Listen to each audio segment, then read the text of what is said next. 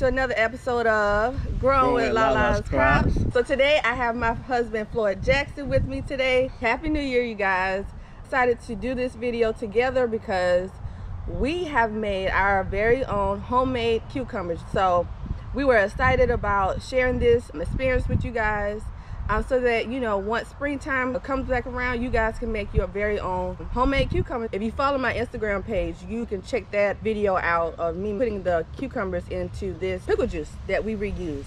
We like this brand. We buy from Publix or Walmart. You can buy from Publix, Walmart. For copyrighted purposes, I don't want to say the name or display the brand on this video. So if you are interested, like I said, just check out my Instagram page at Lala's Crops.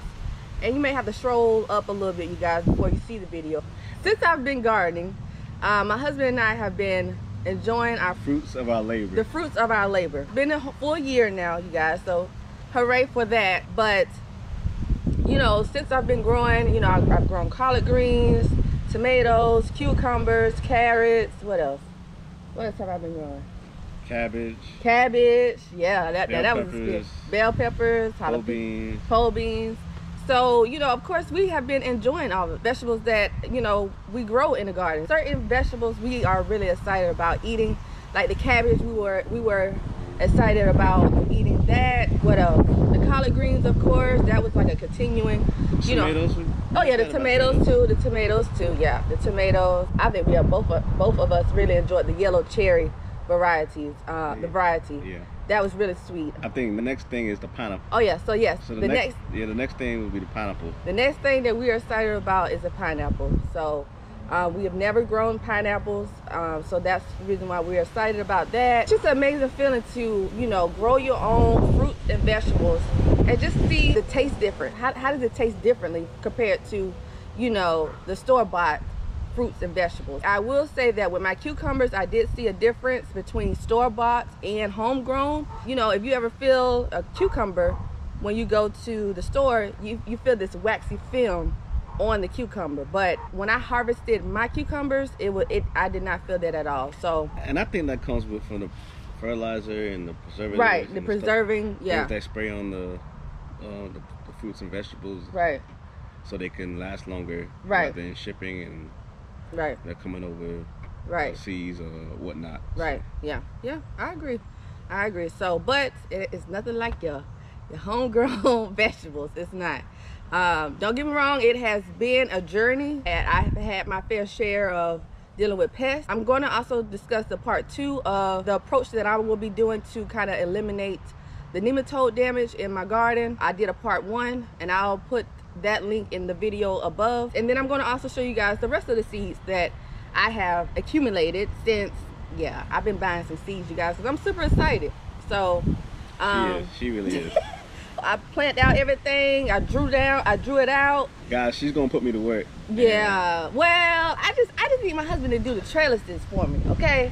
I feel like, you know, once you get that experience and you learn how to plant things, you want to add extra things to your garden as far as, you know, structures and just bringing more attention to your garden. So since I do YouTube videos and Instagram posts, I want to bring more attention to my gardens. We both got our Lala cups. Yes, I have the sparkle edition on with my little glitter hat.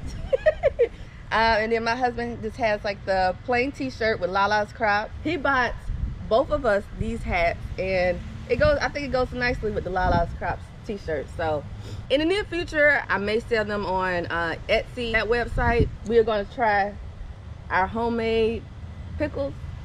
You want to do the honors, babe? Of course I would. No, I like to eat, so. Yes, you should have worn that other t-shirt. I'm just here for the food. All right, you go ahead and get the big one, babe. Ooh, so let me discuss how long we have had this. I have to look at my Instagram post, you guys, and I'll put the dates down below, exactly when I placed these cucumbers into this pickle juice, so that you guys can get, like, you know, an estimated time frame of, you know, how long we have kept our cucumbers in here. This is what it looks like. I don't know if you can see that. Of course, you can tell, like, the juices have, you know, set into this cucumber. I feel like My mouth was watering. Sorry. Oh gosh. All right, so let me stop rambling so my husband can just go ahead and taste it, and then I can start back rambling. Okay. All right. So you guys, the moment of the truth. Yeah. How that's it. Oh, okay. All right. So we got 2 good pickles in here. Mind you now, the cucumber was kind of like shaped this way, so it's kind of hard to cut into the cucumber to make basically, you know, pickles. So whose idea was to do this? Oh yeah, okay, all right. So it was my husband's idea to keep the pickle juice so that we could eventually make some pickles. So I give you that. All right. all right. All right. So let's go ahead and taste it. You ready? Yeah. All right, here we go. All right.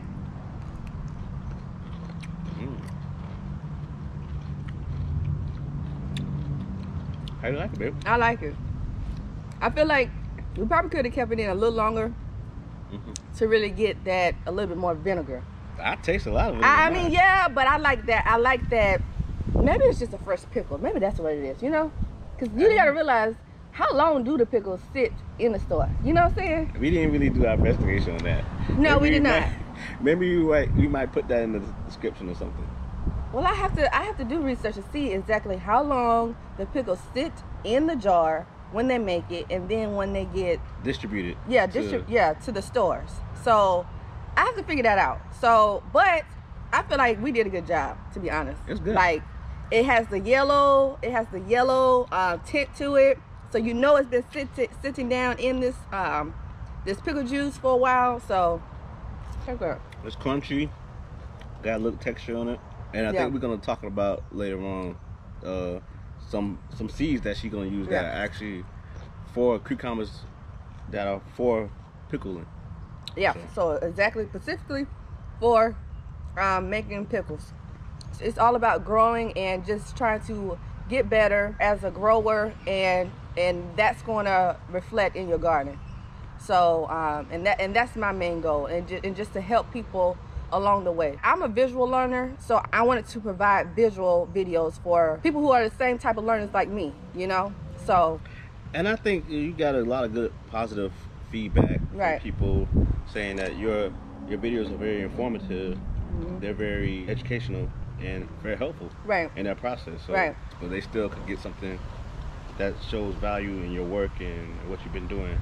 And I just honor you. Oh, thanks, baby. And I see the work you put in. Yes. I'm proud of my wife. So. I have my ups and downs, really just dealing with pests. And I'm going to make another video of how I'm dealing with the cabbage root fly. That's going to be in another table talk in the garden. What's that? Well, it's actually, it's a fly that lays this larva. And it penetrates down into the soil. And they eat the roots.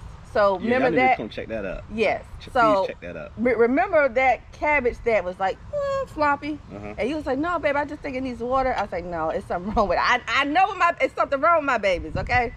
So I went out, and sure enough, it was like these little white worms down into the soil, and it just disintegrated the cabbage stem. I just pulled up the stem. I was like. So please check out that video. Yeah. So it's you not see the signs. Yes.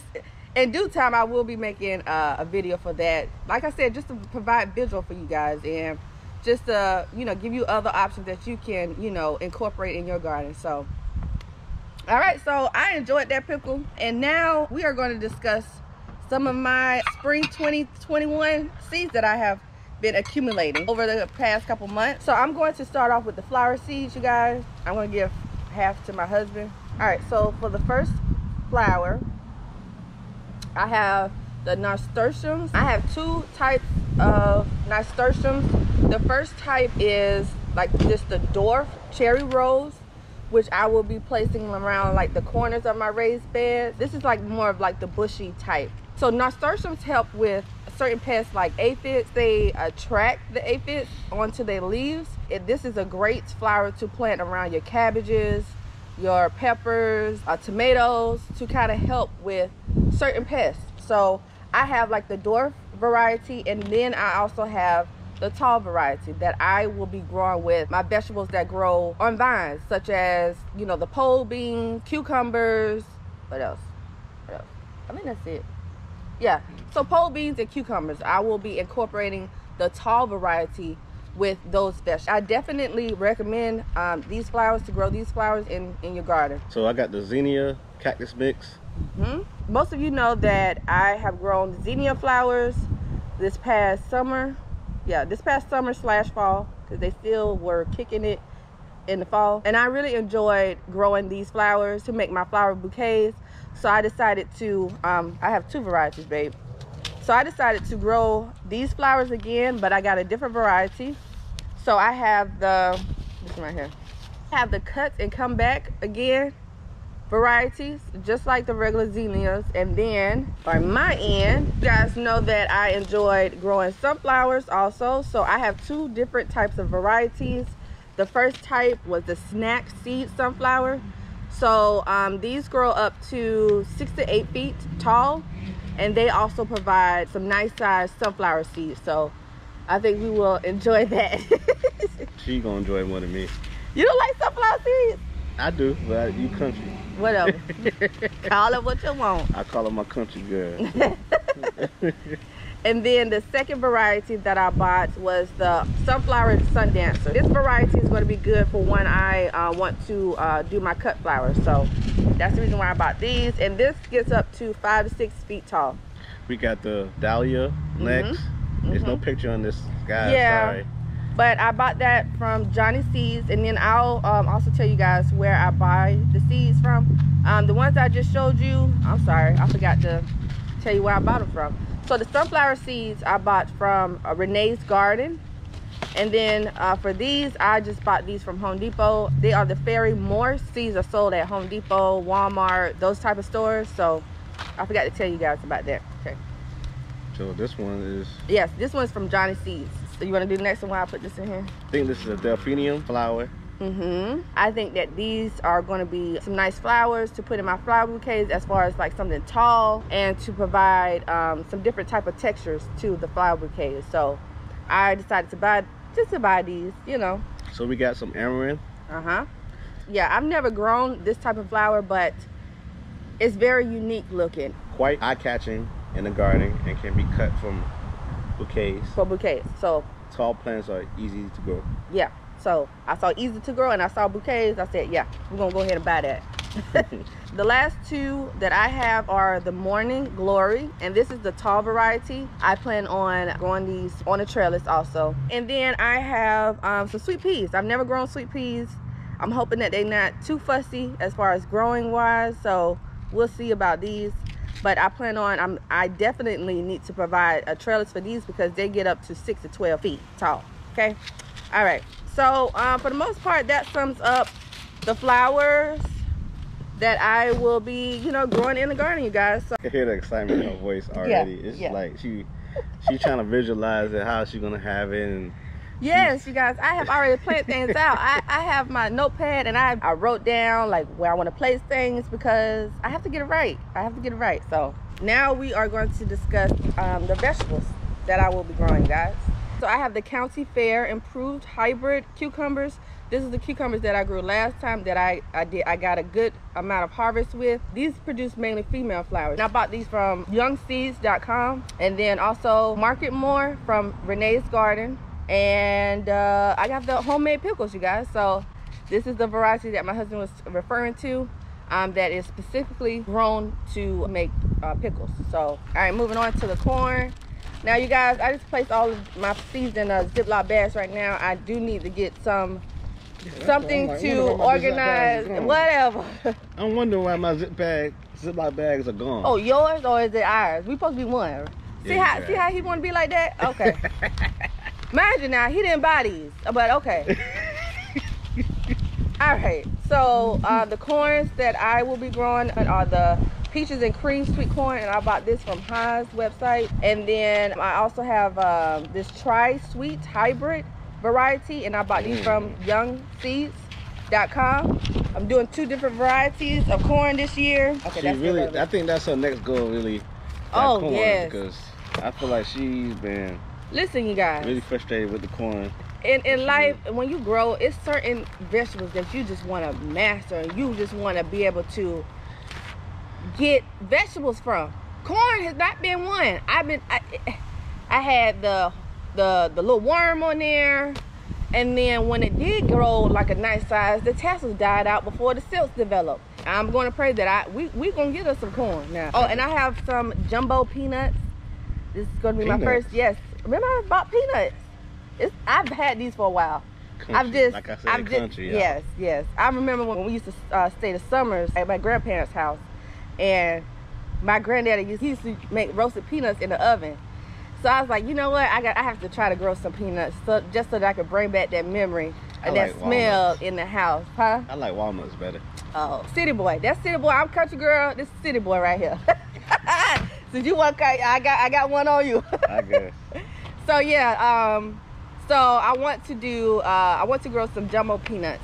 So I'm hoping, I'm gonna still do my research to figure out exactly how to grow some peanuts. So I also wanted to discuss what approach we are using to help prevent the nematodes.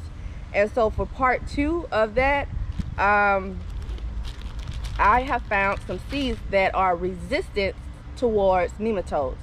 So that kind of gave me an ease at mind once I did my research to figure out like how I need to prepare my soil, and that there are also different varieties of seeds out there that are resistant towards nematodes. Celebrity tomatoes, and I bought these from HaasTools.com. And then the second variety is Lemon Boy tomato. Same website, HaasTools.com. Thanks, babe. And then Better Boy tomato. Better Boy. Better Boy. So from the same website. So that's the plan for, as far as, you know, preventing the nematodes. Oh, and I don't have the bell pepper seeds right now, but I did purchase them yesterday. And the variety that are resistant towards nematodes are the Carolina Wonder bell pepper. So in the future, I'm looking to getting a tool that's gonna help amend the soil for her garden and the raised beds. Yeah. That way it will eliminate that risk of nematodes as well. Yeah.